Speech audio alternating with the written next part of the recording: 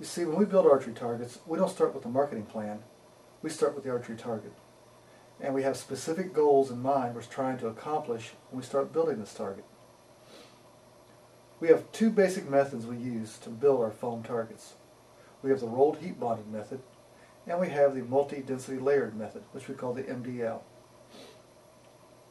So we have the target all rolled up. We cut it into a square. This cube is this round cut into a cube shape, which gives you a laminated target on the front. When you shoot the laminations with the arrow, it goes right in between the laminations, giving you the healing properties of a open layer target. The pressure from the machine pushing and bonding as it rolls it gives it the same type exertion as bands and boards. When you pull your arrow out of this, it's got the same healing properties as open layer targets would have. So basically you've got a laminated target you're shooting your arrow into this way. Now when you get ready to shoot your broadheads, all you have to do is turn this target, and now you're shooting into this roll this way. And you've got all this solid foam for your broadhead. So it slivers less, it stays together better, and works much better for broadheads than open layer targets do, which, as you know, if you've shot an open layer target with a broadhead, you get slivering and very short target life. So the cube gives you the advantages of the open layer for your field points and the solid foam for your broadheads. It's an outstanding target. It's very price effective as far as shooting it. Gives you a lot of shots per cost. And it's portable, has a built-in handle, freestanding, and it's really a very versatile target. The other method we use to build archery targets is called the MDL, which is multi-density layered target. The target is built using different densities of foam layered. This happens to be a cross-section of a Hyper 420. The first piece of foam is only 2 inches in from the front. So what happens when you shoot this MDL target? The arrow enters the target and it encounters the first layer of arrow armor, and it immediately starts slowing down. This layer of arrow armor will absorb a lot of the arrow's energy. As it travels through the next layer of medium density foam, it's losing more of its power. When it encounters this layer of arrow armor, it's slowed way down. It's already lost 30, 40, 50% of its energy, depending on how powerful your bow is. And if you're only shooting 300 to 310 feet per second, it's not going to make it much past this layer of arrow armor. If, however, you're shooting 400 feet per second or so, it's going to get back to this layer. But it's not going to make it much past this. The reason we make this target with a layer of arrow armor so close to the front is for crossbows. If you're shooting a crossbow with a short bolt, you have to stop that bolt fairly quickly. So this layer will absorb a lot of the energy. If you're shooting a 20, 22 inch bolt, you've still got plenty of arrows sticking out the front to pull it out. What's really nice about this MDL, it works equally well with broadheads or field points. We also use the MDL system on our Hybrid and our King series targets. The King series is a less expensive target designed specifically for broadheads and broadheads only. The material used is different. There's no arrow armor in the King series. Instead, it has light density, medium density, then a high density foam made of the same material as the medium and low density. And on the crossbow, it's placed in the center. On the regular compound Kings, it's placed in the back. And the reason we place the crossbow in the center is so the shorter bolts can be pulled so they're not burying up the fletch before they stop. Now the Hybrid is only 10 inches thick, and it's a blend of different materials, mostly medium to high density.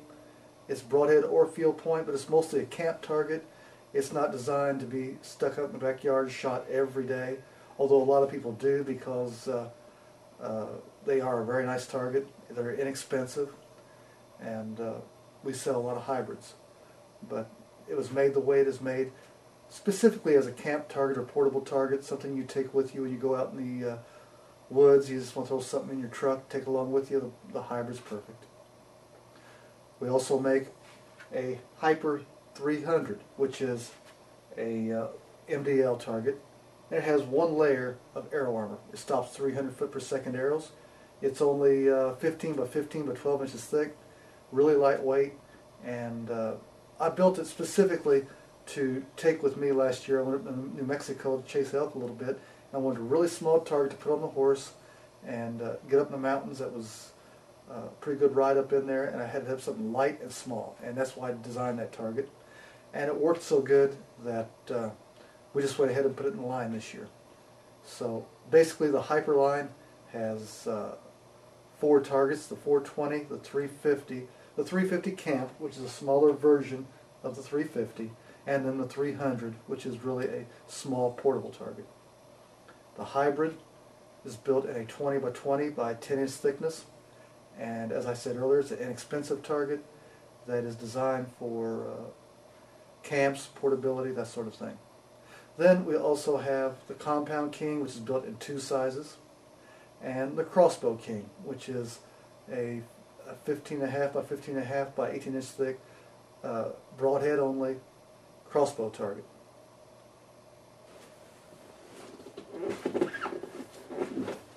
Now that one pulled pretty nice. That's a PSC Radio X-Weave, and it wasn't a horrible pull. In fact, it pulled out pretty easily. My experience has been when you shoot at 20 yards or whatever distance you're shooting, the force required to remove the arrow is kind of proportional to the weight you're shooting. So if you're shooting a 60-pound bow and you can pull 60 pounds fine, you won't have any trouble pulling your arrows out. And if you're shooting a 30-pound bow, same thing, or a 70-pound bow. If you've got enough strength to pull the bow back, then you'll have no problem at all pulling the arrows out. But again, this Radio X-Weave, it pulled out pretty nice.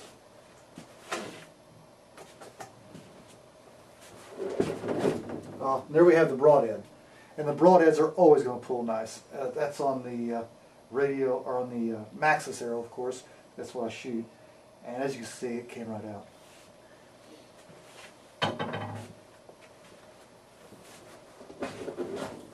That arrow pulled really easily, and that's a Carbon Express again, a Rebel Light Carbon Express, and it pulled out with no problem whatsoever. I really like the Carbon Express arrows. Maybe it's I shoot them a lot, and that's why I never encounter any problems at all with arrow removal. But anyway, pull another one.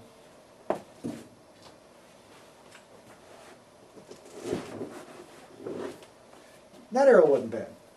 That is a Flatline arrow by Easton. Dead on arrival, it says.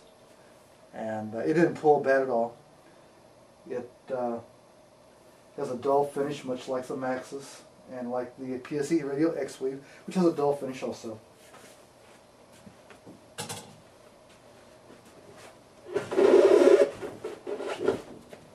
That arrow pulled really nice, and that is a Trophy Ridge Hailfire 350. It has an outsert, which probably aided in arrow removal because it made a bigger hole going in than the arrow shaft. It's got a really shiny finish, so without the outsert it may have bonded to the foam, but it didn't bond at all because, as I said, it has that outsert which made a slightly larger hole than the arrow shaft, and it pulled out really easy. So, yeah, I dropped the arrow. Anyway, in closing, I'd like to say that arrow removal is very dependent upon setup, arrow speed, type of arrow you're shooting, and there are a ton of variables. Each person's setup is different, and everyone's arrow pulls differently.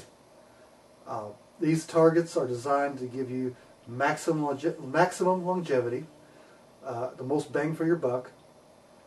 They're really designed to be shot with either broadhead or field point, and hit a happy medium between longevity and arrow removal.